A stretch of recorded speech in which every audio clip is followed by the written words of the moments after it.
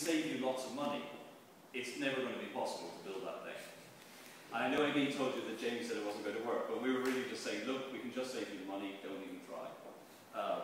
So they said two things. Why did we say don't even try? Well, we said don't even try because the computer vision state of the art at the time, was moderately impressive, but it worked on very, very restricted poses. So here we have real time, the guy is standing in front of the blue screen, and we're getting a 3D, effectively, reconstruction of the guy's motion. What the problem with this system is, you can think of this as a nearest neighbor classifier, and the training set contains, these motions, and not a whole lot extra. So, nearest neighbor looks great, but we want people to make any motion with any size and shape. So, I'll talk more about that. Another paper that was around at the time, there were a bunch of papers on like Gaussian process, latent variable model, human body pose estimation. This is one that I was involved in, so I'm going to tell you about this one because I like it, but they're all kind of the same at around that time. So here we have a system which, because it's not using a nearest neighbor classifier, generalizes much better. So the training set here is much larger. The range of motions is much larger. But this video is sped up 100 times.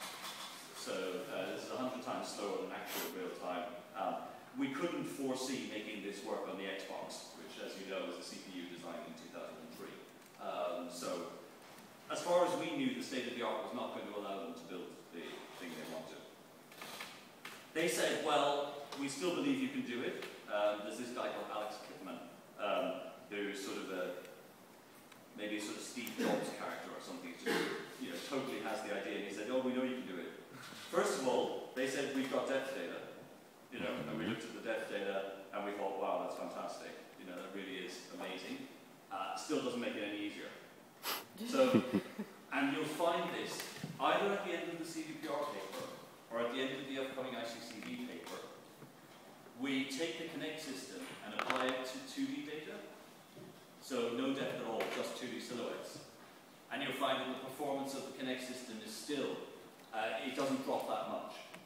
It drops a fair bit.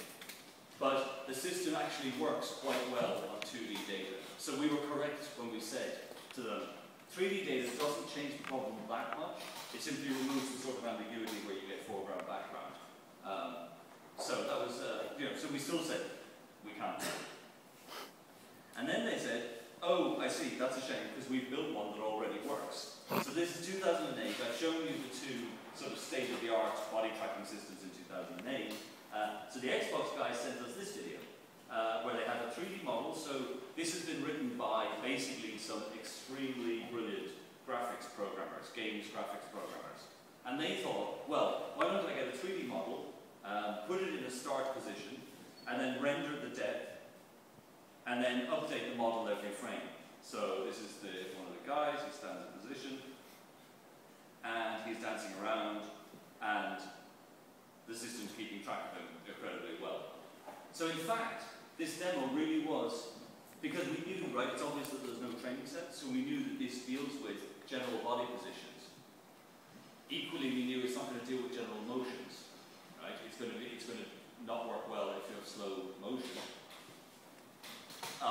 So in order to make this work, you always have to go into the T pose, and if the system loses track, you have to go back into a normal pose. So in computer vision, of course, this has been studied forever, right? And there's the detection versus tracking, and we know that in fact you have to do detection if it's going to work. But there are some interesting subtleties that I'll go through about how you actually make that decision. Okay, so this is a school, and one of the things that one should get from the school is an understanding of the state of the art.